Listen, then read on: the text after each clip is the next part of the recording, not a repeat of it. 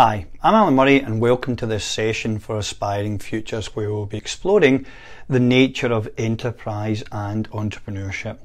And to do this, we'll be looking at the world of business from the perspective of both self-employment and also working in organisations.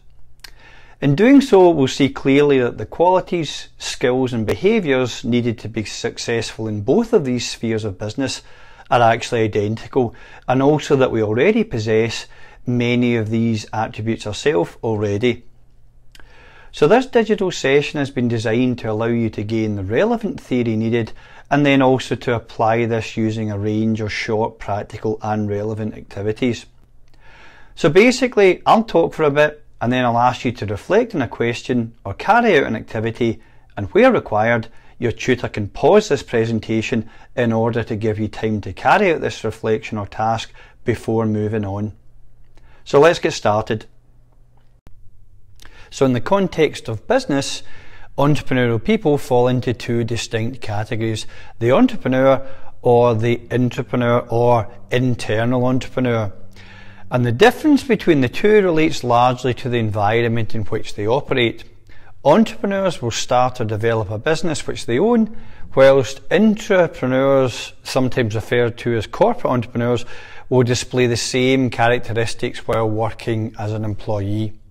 And if we remember that the aim of this module is to develop entrepreneurial graduates, then when thinking of the entrepreneurial graduate, we need to focus on these two separate graduate streams: the future entrepreneur starting and working in their own business, and the intrapreneur who will be the source of creativity and innovation for a company which they do not own themselves.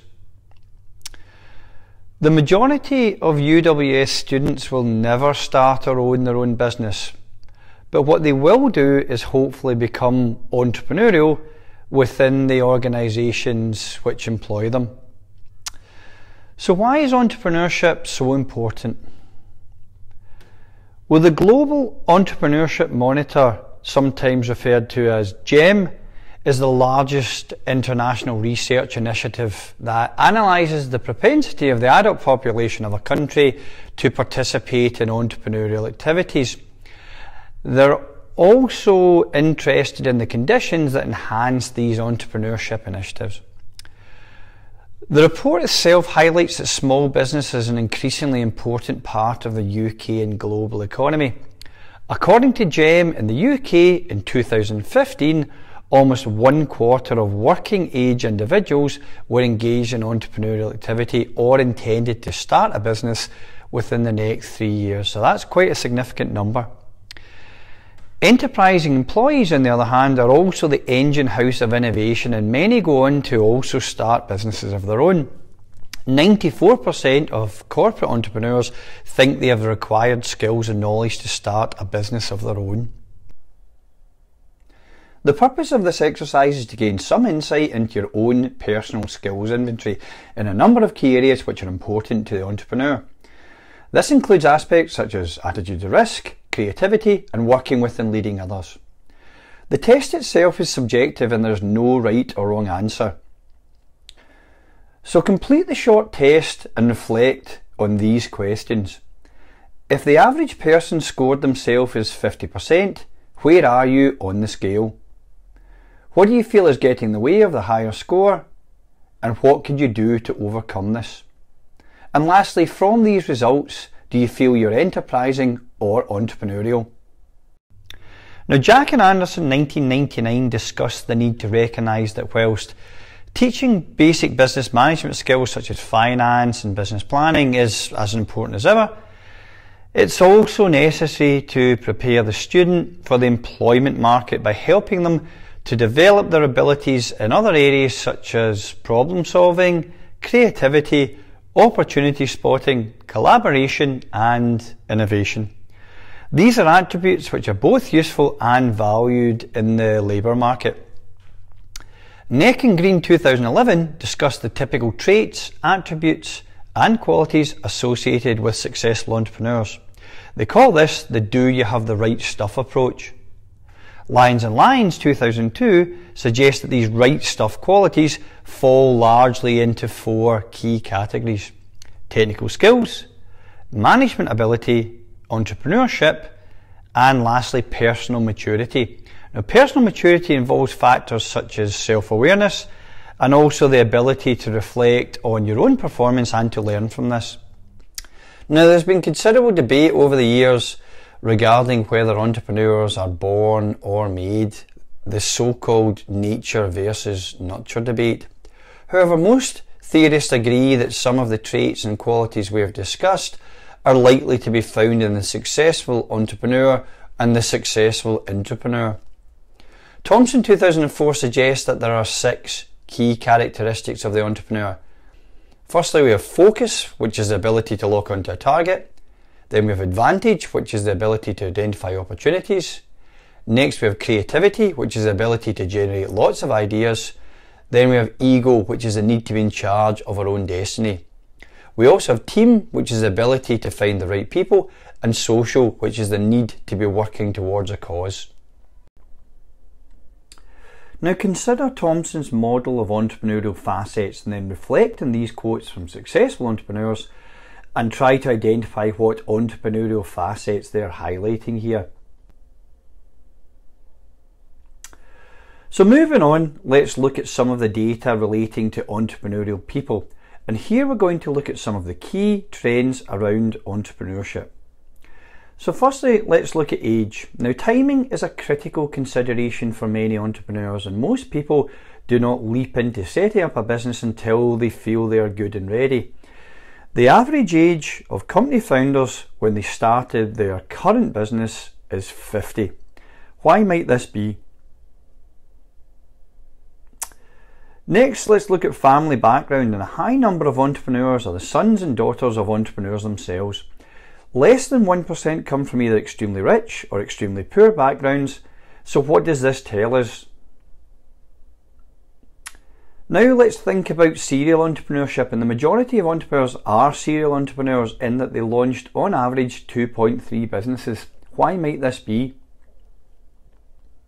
Now let's look at industry experience, and 75% of entrepreneurs who start their own business have worked as employees at other companies for more than 6 years before choosing to set up on their own. 90% of people starting a business do so in the same market and industry that they've previously worked in. Does this surprise you? In terms of education, 95% of individuals founding very large companies held a university degree and 47% held an advanced degree. So is education an important factor or not? In terms of motivation, of the key motivating factors for people setting up their own business, 75% wanted to make money, 68% wanted to commercialise an idea they had, 66% found the idea of starting a business exciting and appealing, and 5% starting a business did so for themselves because they could not find a job. What are your thoughts on this? Now, if we look at marriage, 70% were married when they launched their business. But is this important? In terms of children, 60% of entrepreneurs had at least one child when they launched their first business, with 44% having 2 or more. How is this important? So the question here is, do these statistics surprise you, and what is an important motivating factor for the entrepreneur and what isn't? So if we stay for the moment on motivations for the entrepreneur, we need to understand that entrepreneurship can also be triggered either by push or pull factors. Pull factors can be important and include things such as having entrepreneurs in the family, the influence of role models, the desire for personal independence, the quest for success, or the pursuit of wealth. Push factors can be equally powerful and include factors such as the lack of job opportunities, unemployment risk, feelings of not fitting in, and the need to get out of the place or situation where we currently find ourselves. But entrepreneurs are only part of the picture. Enterprising people can also be intrapreneurs, and remember, we often refer to these individuals as internal entrepreneurs or also corporate entrepreneurs. So here we have a list of key motivating factors for the employee, but it's important to remember that these factors are based on what the employer thinks their employees want from the job. So look at this list and take a moment to think about which 3 out of the 10 motivating factors the employee would choose for themselves. So as we can see, there is clearly a disconnect between what the employer thinks will motivate their employees and what the employees themselves tell us will motivate them. So now let's consider what qualities, characteristics, traits or behaviours you would expect to observe in a successful entrepreneur or an enterprising person. So for a moment, pause this digital lecture and take a minute to write down as many of these characteristics as you can, and then restart the lecture and compare it to my list. So this is a fairly comprehensive list of enterprising attributes, and clearly some of the terms here may have potentially negative associations, and we'll look more closely at this throughout the module and in our online discussions.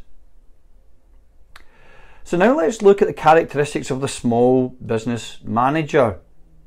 Now it's not a given that the qualities needed to start a business are necessarily the same as those needed to manage a business, whether that business is owned by you or not.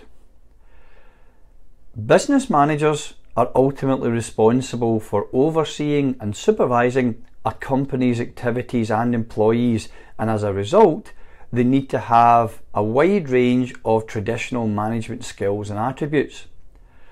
Business managers report to top executives in a larger organisation, but in a small company, the manager might either own the company or report directly to the owner. In many businesses, the role of business manager may grow out of a small business owner's desire to shed some of the multiple roles mentioned above in order to focus on specific aspects of company expansion or market penetration. The business manager for a time may share duties with the owner. As the owner gains trust in the business manager, they'll pass on other duties. Ideally, the business manager and the owner work together to ensure that the business of running a successful business is attended to. This can often be a process of the owner relinquishing the functions for which there is a comparative disadvantage for his or her continued involvement. Whilst not every individual will possess all of these attributes in abundance, the key characteristics needed here are as follows. So first, we have creativity, and this is the ability, as we know, to generate and develop creative ideas and solutions. Then we have leadership, and here this is the effective leading by example and decision making which allows the business to move forward, and here the manager needs to be a role model to others. Some companies might promote employees with considerable experience from within a department to lead the group, for example a salesperson who has years of experience, but generally there's an expectation that the manager will have some formal training.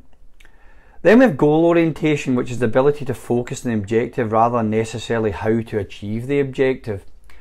We've also got to think about innovation, which is the ability to commercialise an idea or make it happen and gain value from it. Then we have team building, which is the ability to gather followers to share in the overall vision. And we also have to think about risk taking, which involves not being afraid to take measured and calculated risks. However, the entrepreneur is not a gambler. We also need to think about dynamism, which involves using charisma, energy, enthusiasm and passion to develop ideas. And we've also got problem solving, which is the ability to not be put off by barriers or obstacles that stand in our way. Business managers by definition are problem solvers who work to overcome the obstacles that may prevent a department or a company from reaching its goals. And lastly, we need to think about commitment, which involves demonstrating resilience and a determination to get the job done.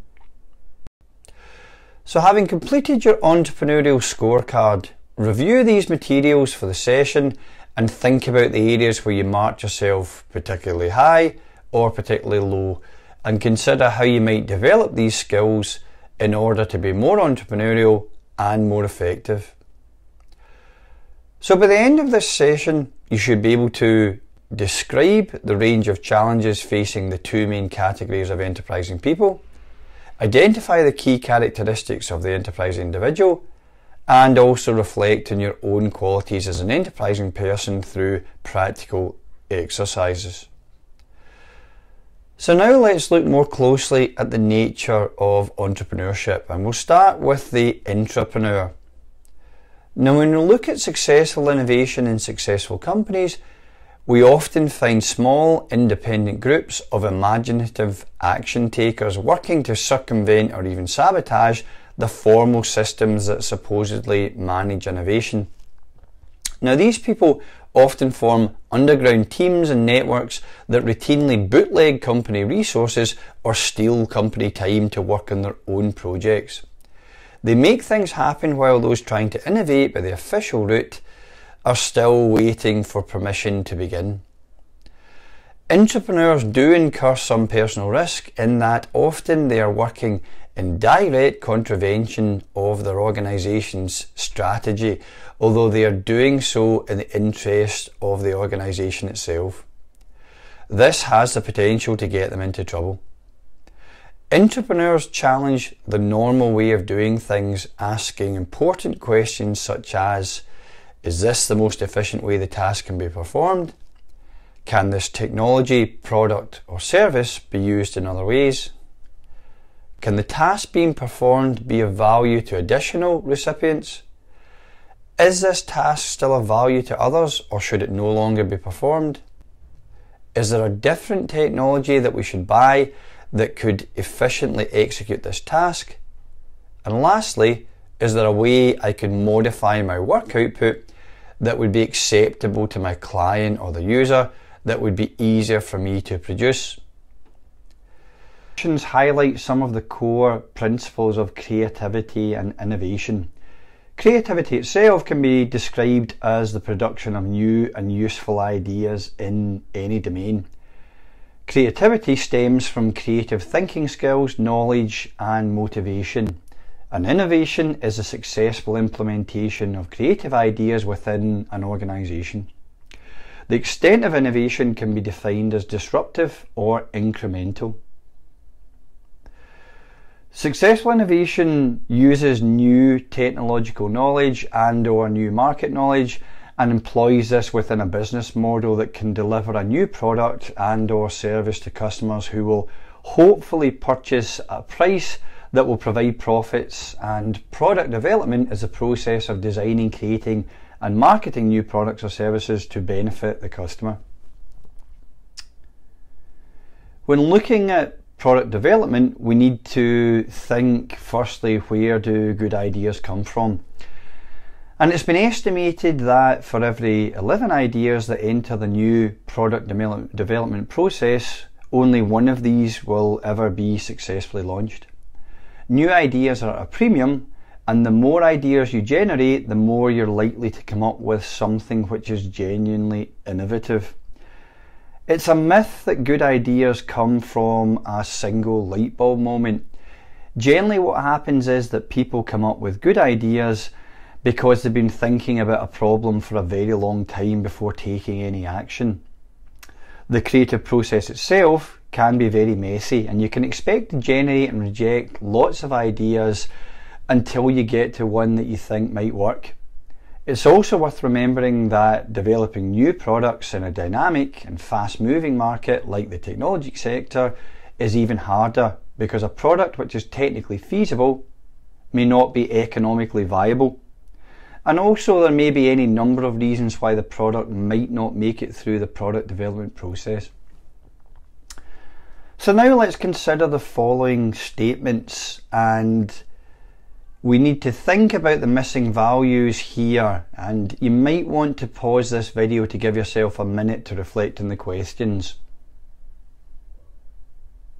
So the following statistics highlight the extent of the challenges facing the entrepreneur in the fast-moving technology sector, where clearly a lot of innovation is to be found, but also the risk of failure is quite high. Only 1 in 6 million high-tech businesses make it to market. Less than 1% of business plans received by venture capitalists in this area get funding. And successful technology entrepreneurs typically own less than 4% of their own company by the time they have a fully formed business. And of these, 60% of technology companies, for a variety of reasons, end in bankruptcy. So who's an entrepreneur? Well, the popular image of the entrepreneur is the iconic and charismatic maverick taking on the establishment and winning and accumulating vast wealth as a reward. However, the reality is somewhat different.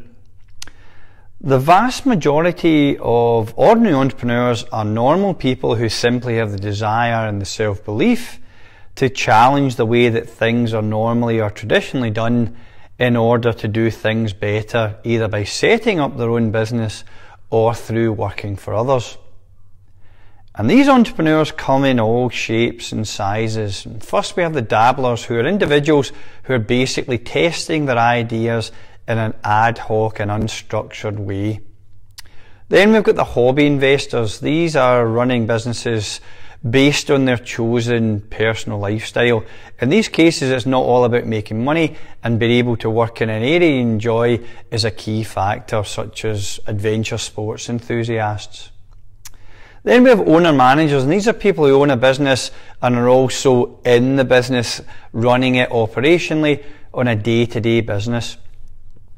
Next, we have the serial entrepreneurs, and serial entrepreneurs are individuals who set up more than one business. Commonly, most entrepreneurs set up between 2 and 3 businesses in their lifetime. However, some set up many more.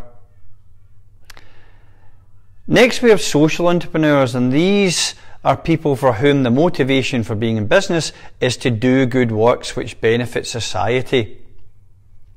We also have high growth entrepreneurs with aspirations to build a very large scale business very quickly. And lastly, we have employees. These are entrepreneurial individuals who work within an organisation which they do not own. And regardless of the type, one common factor for the entrepreneur is the faith they have in their own ability to get things done. Now, entrepreneurship is as old as the human race itself, and the term stems from a French word which means to take things into your own hands. The term was first used during the Industrial Revolution to describe the new phenomenon of the individual who formulated an idea, developed that idea, assembled the resources required, and from this created a new business venture. Now, we can find definitions of entrepreneurship going back hundreds of years which would still be relevant to the modern entrepreneur today.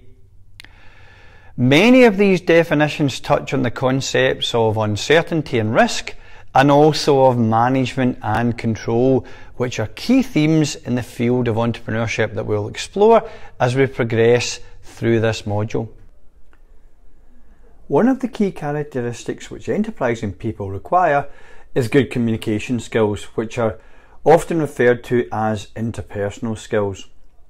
Some common examples of interpersonal skills are verbal communication, non-verbal communication, listening skills, negotiation, problem solving, decision making, and assertiveness. While the enterprising individual will undoubtedly already possess strong interpersonal skills, they should always be trying to develop these by taking advantage of learning opportunities which present themselves, such as training courses, on-the-job learning, observing others in action, formal and informal presentations, coaching, delegation, discussion, reflection, empowerment opportunities, projects, networking, and feedback. Another key attribute which is often attributed to enterprising people is their ability to take and cope with risk. But how important a factor is this? So if we take the example of the entrepreneur, consider the following questions. And again, you might want to pause this lecture and give yourself time to think about the answer before it appears. So the question before you is, what percentage of small businesses cease trading within 1 year, 2 years, and 5 years? So the reality of business startup and the associated risk is often misunderstood, as we can see here from the actual figures. But the risks for the entrepreneur are not limited to just risk of failure. We also need to think about the risk involved in running your own business and the potential risk in achieving the financial return you need from doing so. So consider this question. Of the estimated 4.7 million small businesses across the UK, what percentage of business owners do not pay themselves a regular salary? What percentage of small business owners take home less than £10,000 a year? What percentage earn £32,000 or more? And what percentage of entrepreneurs earn over £150,000 a year? So here we can see one of the key challenges for the entrepreneur. Whilst there may be real intangible benefits to running your own business, such as making your own decisions and doing something you enjoy, the financial benefits may be less attractive for some. So considering the figures you've seen around business survival rates and earnings, think about the following questions. Do these figures surprise you? Why might the business survival rates be higher than some people might imagine? And does the personal financial return for starting your own business justify the effort? So hopefully that's provided some insight into the skills, qualities, behaviours and attributes required by graduates like yourselves in the modern world of business. And remember, that could include both self-employment or running your own business, or employment working in somebody else's organisation that you do not own.